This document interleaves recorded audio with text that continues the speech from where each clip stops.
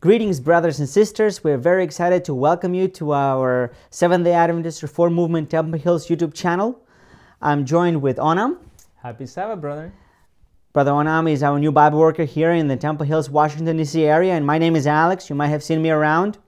And together with Brother Onam, we're starting a new project that will be published here on this channel.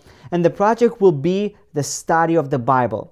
We hope to produce these videos on a weekly basis where you can join us weekly to study the Bible with us. We'd like to invite you to download the Sabbath School Guide, or what we call it also the Bible Study Guide, in the link below.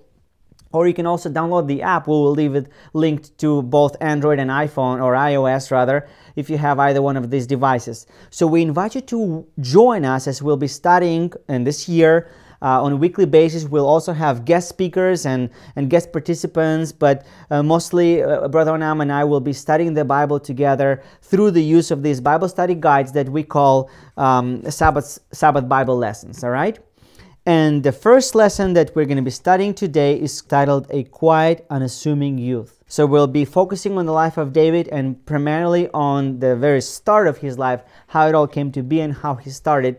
But before we do that, we need to invite the presence of the Lord to be among us. That is right. And let's bow our heads, and I'll offer opening word of prayer. Father, which art in heaven, we come before you now. We're so thankful that you've given us the opportunity to study thy word. We now kindly invite your presence and your Holy Spirit to be with us for the understanding of these words. In the name of Jesus Christ, amen. Amen. So, Brother Onam, can you please help us understand and reflect on the life of David and how you and I, both young, can learn something from it and maybe apply it in our own life? Well, so the Lord chooses those, as we are going to be studying this lesson in regards to David's life, those that are not as the world sees them, but as God sees the heart. So many times we are looking exteriorly or from a human perspective, but the Lord sees farther than what the eyesight can see. So we're going to begin, as I was already introduced, with the first years that are recorded of the life of David. And we're going to see how his upbringing was a way of the Lord was preparing him to place him in positions that were to glorify his name. So as Brother Alex had already presented to us, the title of our first lesson is called A Quiet, Unassuming Youth. And we are going to consider the text, the key text for this lesson, which is found in 1 Samuel chapter 16 and verse 7. It tells us, "The Lord seeth not as man seeth, for man looketh on the outward appearance, but the Lord looketh on the heart." And please follow along on the commentary below, that it tells us of what was God's purpose. It says, "David was susceptible to the influence of the Holy Spirit, and the Lord in his providence trained him for his service, preparing him to carry out his purpose.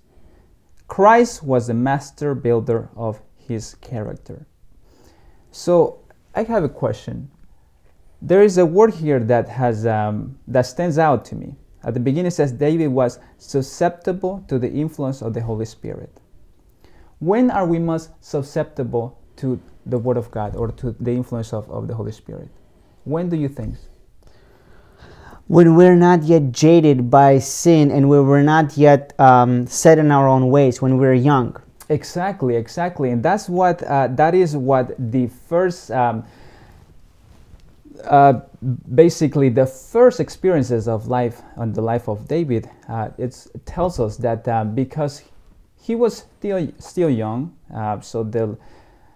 he had yet to receive, as if it were, the molding of the world. So his mind was as pure, and the Lord was able to use him, and he didn't have any resistance in order, basically, in what the Lord was trying to lead him into.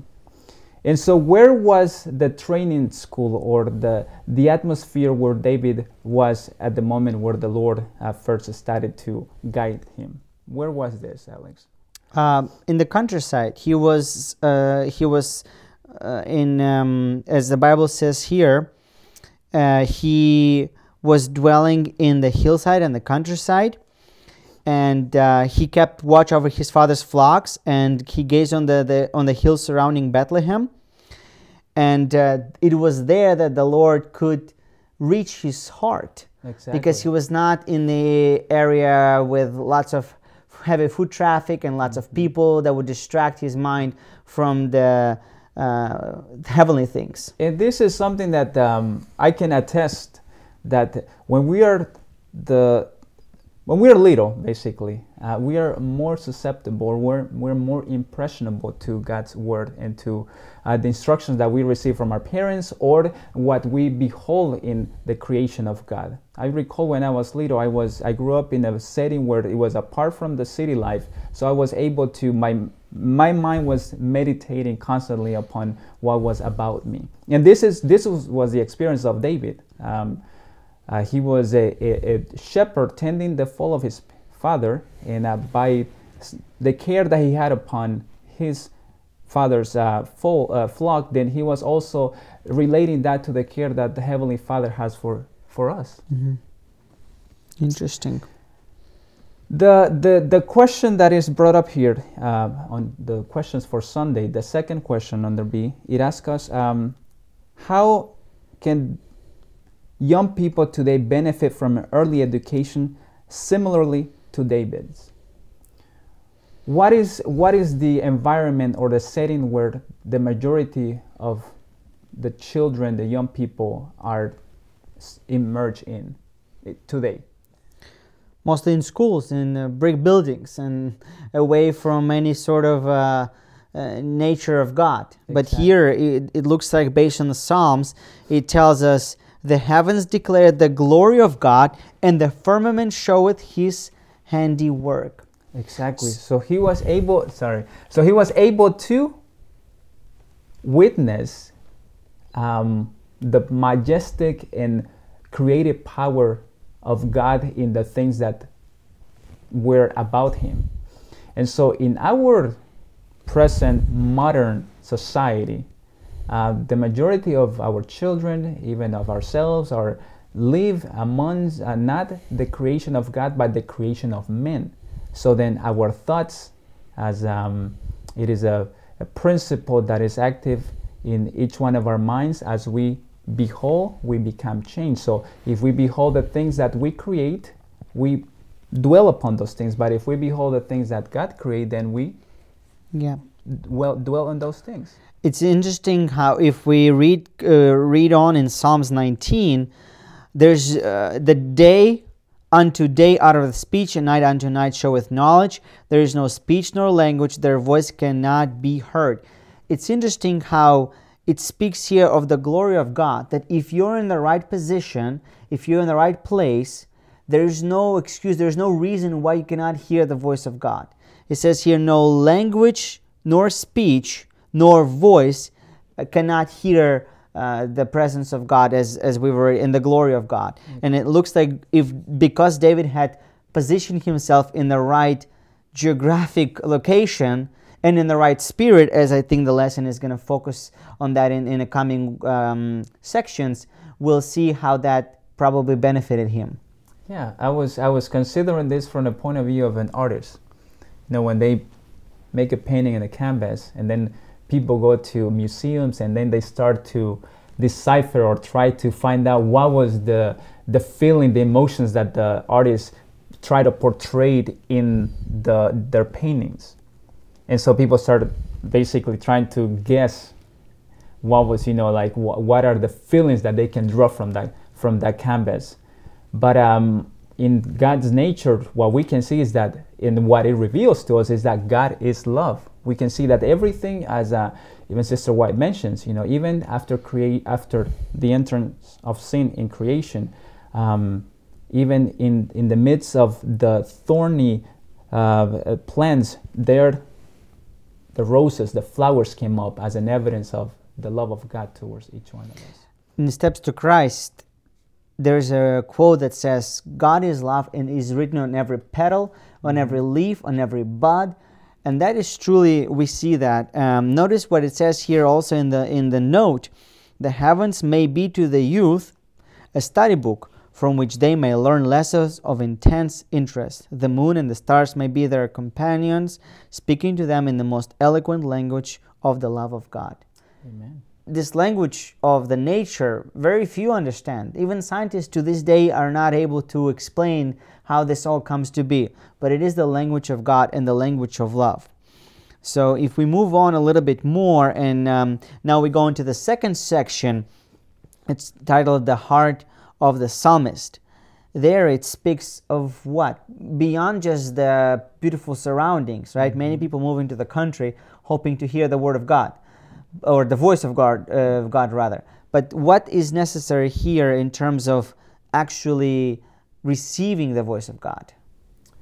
Well, you know what? We must, one, it's placing ourselves where we may be able to hear His voice. And then once we hear it, we must heed unto it. Mm-hmm. And one of the things that it brings out here as well is that not only does the process ends with us heeding unto it, but there is also another principle that brings out that love begets love, or love, basically love produces love.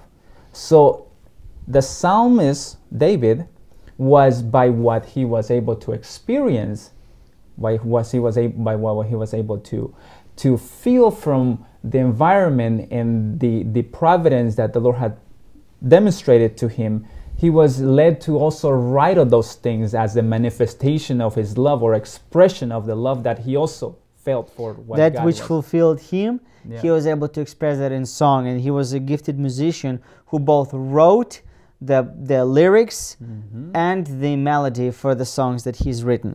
Exactly. So it says, the simple shepherd sang the song of his composing of the things that he witnessed and that the Lord led him to understand. And the music of his heart made a sweet accompaniment to the melody of his fresh young voice. What's interesting about the melody of David, because it was not only relevant for David, but as here, as we go into section B, those that are following us along in your Bible study guides, there it speaks of what? Of the Israelites. Exactly, yeah. And how did this song impact them in a meaningful way? Can you speak to that for a moment, please? Well, there is a human emotion or a reaction many times when we are in different circumstances. I don't know if you have ever heard, or maybe you yourself have done it, where you might be in trouble, and this brings fear to your life, and so you remember a hymn, or you remember a scripture, and then you try to repeat it as a way to bring comfort to it within the condition that you find yourself in. And so in the history of the Hebrew or the Jewish people whom the Lord had chosen, when David had already composed many of these songs, they used them as a way to also manifest, or within those lyrics also express their gratitude for what the Lord had done for them. And notice if we compare the experience of Israelites to that of David, though it was in a different time zone, as it were, the timelines did not align one-to-one, but the experience is very similar. The Lord had taken them, they were quite innocent, they were quite lovely, and the Lord had led them through, the Lord had wanted to open His will to them. They refused and they hardened their hearts, and they ended up being in an exile for 40 years and wandering through wilderness and being taught of God and so on. Whereas David, who was also taken by God, had allowed himself to what? To be molded and shaped. And so his experience, though wandering in the wilderness, was for the edifying of his character. It was fulfilling to him, whereas for the Israelites. But nevertheless, notice that the note says here, actually those that are following us along in the second section, it says in the middle, it says, who can measure the results of those years of toil and wandering among the lonely hills, the communion with nature and with God, the cares of his flock, the perils and deliverances, the griefs and joys of his lowly lot were not only to mold the character of David and to influence his future life, but through the psalms of Israel's sweet singer, they were in all coming ages to kindle love and faith in the hearts of God's people, bringing them nearer to the ever-loving heart of him in whom all his creatures live. So this tells me that his experience can be ours. He's not all of it, right? we will learn that he had some less than desirable experiences, that we can avoid those. The Lord can lead us away from it. But this experience of communion with God and having a pure heart can be mine today. And I think that's what we're going to be focusing today and in the coming weeks on a ways to clearing our heart, to making our heart receptible and susceptible to the will of God. Exactly. And so the Psalms were used in the worship, or within the sanctuary, the Israelites, in order, that's how they were using it in order to bring the thought of that the Lord is the one that is in control of everything, as the psalmist had understood in the midst of the creation of the sovereign of heaven. Realizing our finite perspective. For those of you that are following, we are on Tuesday, and we're going to study now and consider when the Lord now sends a messenger, Samuel, who is going to anoint David as a result of the leading that the Lord had already done, or the grooming that he had already done in those years of solitude in the wilderness, as a way of preparation for this great task that was before David. And what was the lesson that we encounter here? It's interesting you said to anoint David. He didn't know he was going to anoint David. That is correct. He came to anoint a king based on the guidance of God, but he didn't know who. And when he started to look for one, what does the Bible here tells us in 1 Samuel chapter 16? We read in verse 5. Take a look with me, 1 Samuel 16:5. And he said, "Peaceably I'm come to sacrifice unto the Lord. Sanctify yourselves and come with me to the sacrifice." And he sanctified Jesse and his sons and called them to the sacrifice. And it came to pass when they were come that he looked on Eliab and said, "Surely the Lord's anointed is before him." So Samuel had one task, as it looks like, based on what we're reading here, to find a king out of the children of Jesse. And he looked at this guy, and he was good looking. He was in a good stature, right? That's what the Bible says. He was pleasing to look upon. If we read the notes, it tells us that he was a good of man of posture and stature. He was educated in what was available back then, and even says he had a princely bearing. So he he was able to give the appearance of a king. And this is the thing. So if we just go back for a few moments on why this, how come the Lord is choosing, or basically needing to select another king for the Israelites, is because the Israelites had used this, as it were, parameters or that condition in order to select their first king, which is Saul. And Saul was what was the reason why the Israelites he'd fallen into witchcraft. But exactly, he had chosen, fallen into witchcraft, but originally they have chosen him because he was also of a princely appearance. He was well looking, he was too tall, very tall, highest among those in Israel. So then Samuel, also looking from a human side, also saw this as a way to, okay, this is someone also that is going to bring that appearance of a kingship into the... Onam, as you're talking about this steps, I'm reminded of this note that we read here in the first section under section 3, realizing our finite perspective. Notice this half sentence.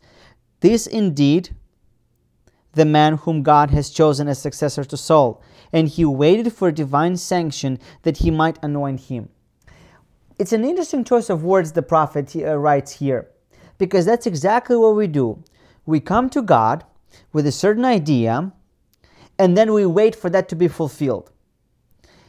Do you notice what Samuel is doing here? He said, based on my criteria, this looks like this is a good king. I'm going to wait for God to anoint him. Yep. But that's not how God works. God, in fact, works differently. And friends, He works the same in your life and my life. Here, the Bible is teaching us through the experience of Samuel that we are not to bring to Jesus our plans and say, Lord, I'm expecting you to bless them. But we are rather to pray, to say, dear Lord, not my will, but let thy will be done, as He had taught us in the Lord's Prayer. Amen. Exactly. So that's the lesson that we learn. That's the lesson that Samuel found out because he had already his preconceived ideas. And then the Lord says, no, not as you see fit, but as I see fit, because I see farther than you can. So Samuel finds this out where all the sons of Jesse go before him, but he hasn't heard or basically given the green light from the Lord as to which one to anoint until all of them goes by. And what happens? The Lord hasn't chosen either one of them. So that's where he is left to ask Jesse, do you have, or where is the other? Do you have any other? And so that's where he is led to say, basically, we are led here to see where David was, and David is brought before his presence, and that's when the Lord says, yes, this is the one, even though it doesn't seem like a prince as of now, but this is the one that I have chosen because of what? If we compare what it mentions at the first questions of Eliab, it says Eliab was very proud, and if he would have been chosen, he would have acted the same way as Samuel, an exacting ruler. And so in the case of David was a submissive child and had learned to obey and depend upon the Lord by the environment that he had been led to by the Lord. Amen. I think if we go on and we go on to the fourth section, which is titled A Surprise Choice, there it describes to us God's choice and the wisdom of God in the plan that He had put forth to Jesse. You've already, or rather to Samuel and Jesse, you've already started touching upon that a little bit. But what did He ask, and what was going on? How was David described here in relation to his brothers?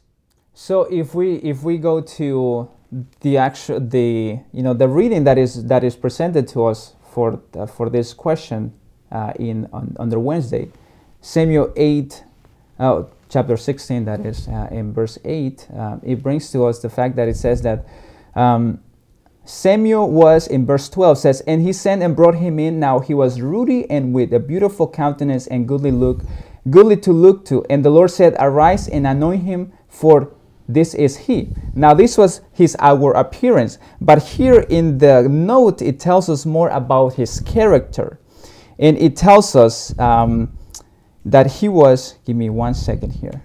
He was very.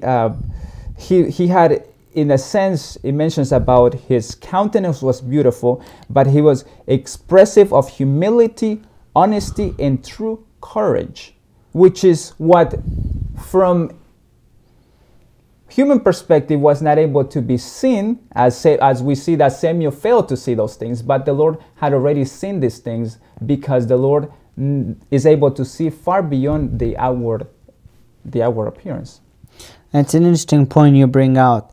These character traits, which you've listed here, humility, honesty, and true courage, those are not only relevant in the work of God or in a church capacity, as it were.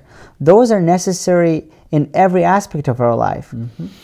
And if we allow those character traits to be developed within us, they will make us be successful wherever we are. And we will then be able to show the character of God wherever we go with those that will be speaking and being in an encounter. Now, tell me about this same traits that you just mentioned, and how are those relevant to parents and children, and how is it even relevant to the church capacity? Now, we spoke here in terms of the kingly capacity, but how is it relevant on a day-to-day basis? The character traits that are brought up here of David, these are not something that are easily spotted from anyone. It actually requires basically a further knowledge of this person, not just in one-time observance. So within our sphere, with ourselves, with our children, these things of humility, honesty, and courage are only developed as we are in communion with the one that is able to give us these things. Because what we are able to acquire from the world, or what we are able to develop on our own strength, it's only what the character traits of the enemy. Now, why is it important for us then to understand that as this were needed for him that was going to be chosen to be the king of Israel, why is it needed for us today? Because the Lord is also using or looking for those that are humble. Why? Because those are the ones that do not have the pride and that allow themselves to be guided, or that allow themselves to be molded into what the Lord wants us to become. Honest. There is a lot of attraction, or very much allurement that the enemy presents to us, where it leads us to be deceptive, dishonest. And so those are traits that, even though they may not be exhibited immediately, but that the enemy can use to ruin the character or the life of a person, which forbids them or basically prevents them from being a useful instrument in the cause of God. The same thing with courage. Interesting, as you mentioned that on in a note here, it says, "Not to be ministered unto, but to minister is the great lesson which we are to learn and to teach." A very short paragraph, a very short sentence rather, from a paragraph, but it teaches us here that society as we know today, those that are watching us, you may have seen this or may have experienced yourself. A lot of us want something for ourselves. How can I benefit? How can it benefit me? How can I gain the most out of this transaction, or out of this friendship, or out of this whatever? But here we find that the choice made by Lord in regards to the king, it was that of the humble spirit, the one who was willing to minister, who trained himself to minister by being working with the sheep and so on. And so that looks like the same is being true today. That character is invited to be within each son and daughter of God. Exactly, and those are enduring principles that were true back then and that are true now. And that's what the note brings about. It says, hey, let the youth be impressed with the thought that they are not their own. So in everything that we do is not to seek our advantage, but to seek how we may, as you brought out, brother, serve others, as these were the characteristics of our Lord Jesus Christ in his ministry on this earth, and that he manifested towards humanity. The note that you started reading goes on to say, they belong to Christ, they are the purchase of his blood, the claim of his love. They live because he keeps them by his power. Their time, their strength, their capabilities are his, to be developed, to be trained, to be used for him. Mm-hmm. The moment we realize that, and we live as we have, with now a changed purpose, because we now know we live for him.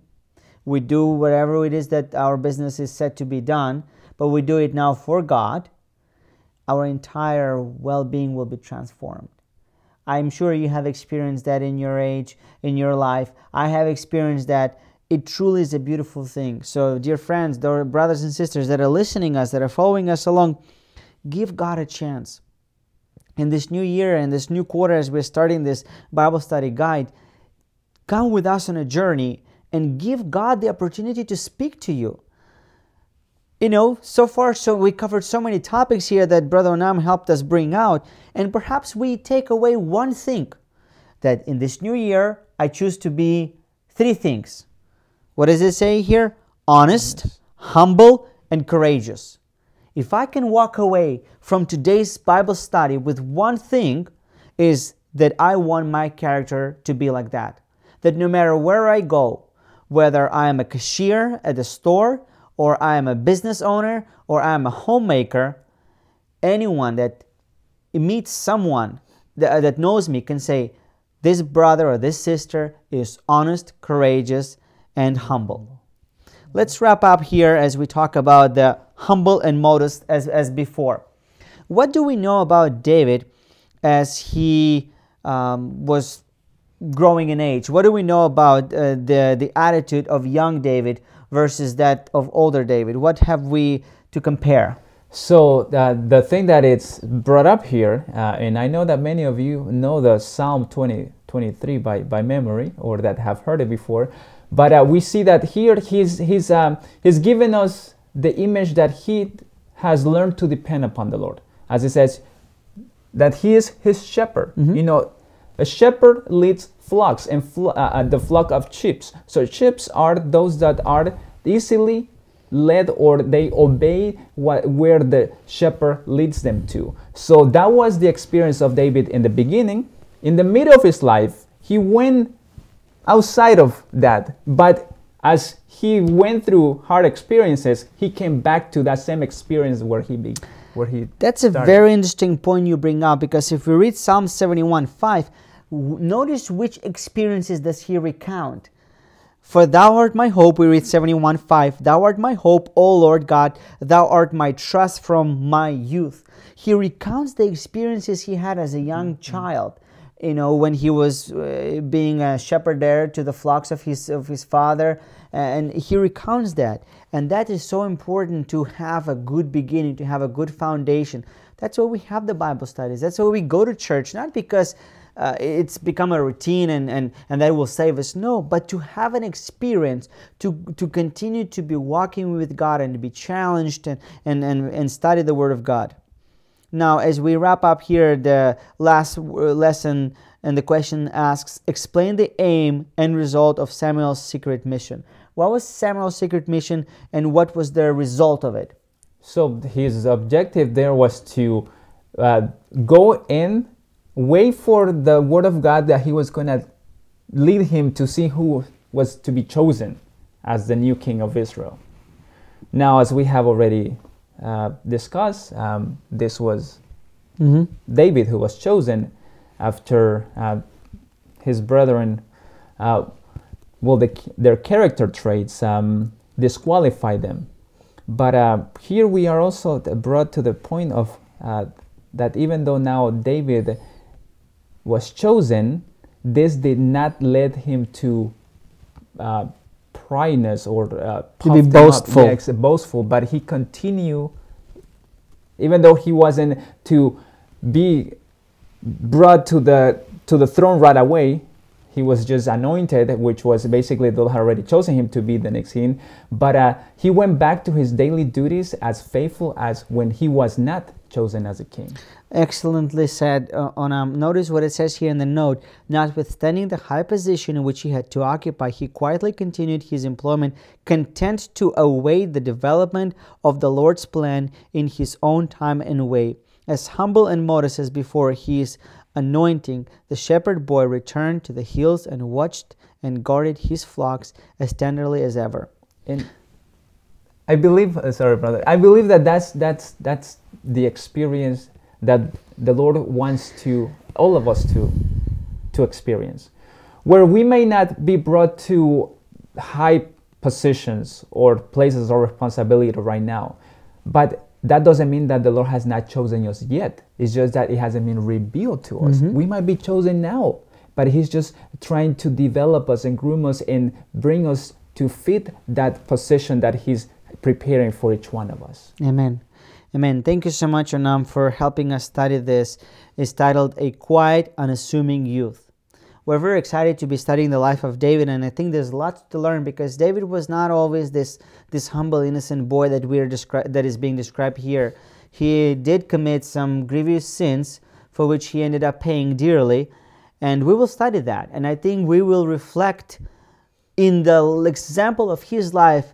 We will see each and every one of us at some point, at some stage of our life, and we will see how the Lord had led him and how the Lord can and will lead you today as well. Amen. Let's go ahead and close with another word of prayer, Brother Nam, and I'd like you to offer a closing word of prayer, if you don't mind. Let's bow our heads. Our merciful Heavenly Father, we are very grateful that you have allowed us to consider the early years of the life of David and to lead us to see why you chose him and why it is relevant for us as well today to understand those traits of characters that he possessed that you want to develop in each one of us. Please help us to be as submissive and humble as he was, and to allow you to guide our lives and to lead us where you see fit for us to be. Please bless each one of those that will be studying the lesson with us during this entire quarter, and that we may all be blessed by understanding your will for our lives. In the name of Jesus we pray, amen. Amen. Thank you, friends, for joining us. We hope you continue to stay tuned with us and come back each week as we'll be publishing these videos. We hope to get better at producing this content and to be a blessing to each and every one of you. God bless. God bless.